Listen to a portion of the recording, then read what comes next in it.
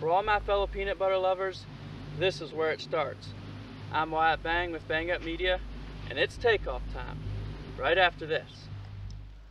Here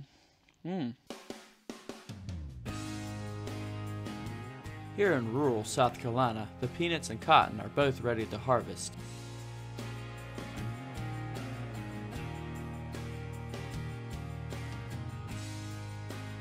First, the peanuts must be uprooted by this machine so that they can easily be picked up by the harvester.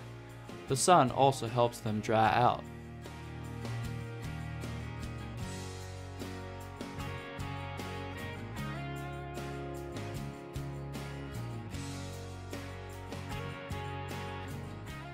Next, the peanuts are windrowed into tatty rows, ready to be scooped up.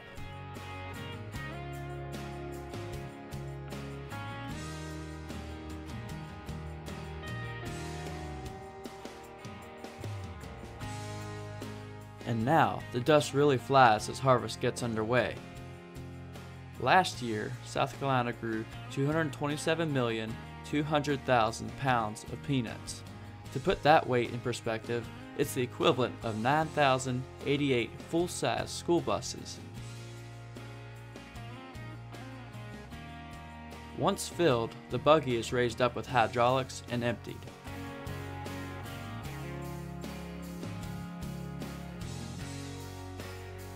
One acre can produce enough peanut butter for 35,000 peanut butter and jelly sandwiches. But get this, it takes approximately 1,700 peanuts to fill a 40-ounce container with peanut butter.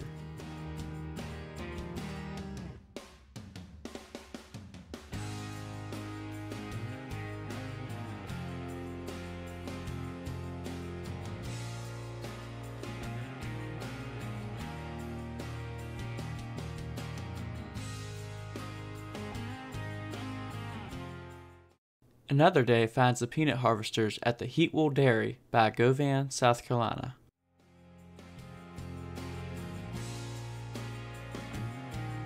A stiff breeze whips the dust across the field.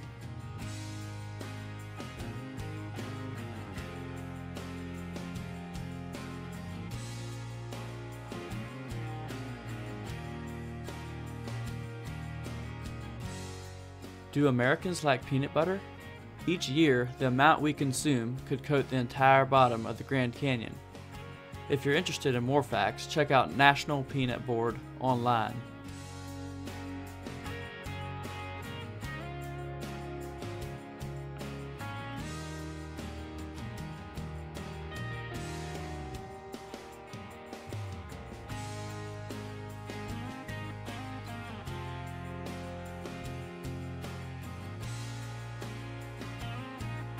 There is a load of peanuts, y'all. Just imagine all the boiled peanuts and peanut butter s'mores. And just like these peanuts, we butter get out of here. But before you go, make sure you check out the silage video on top if you enjoyed this one.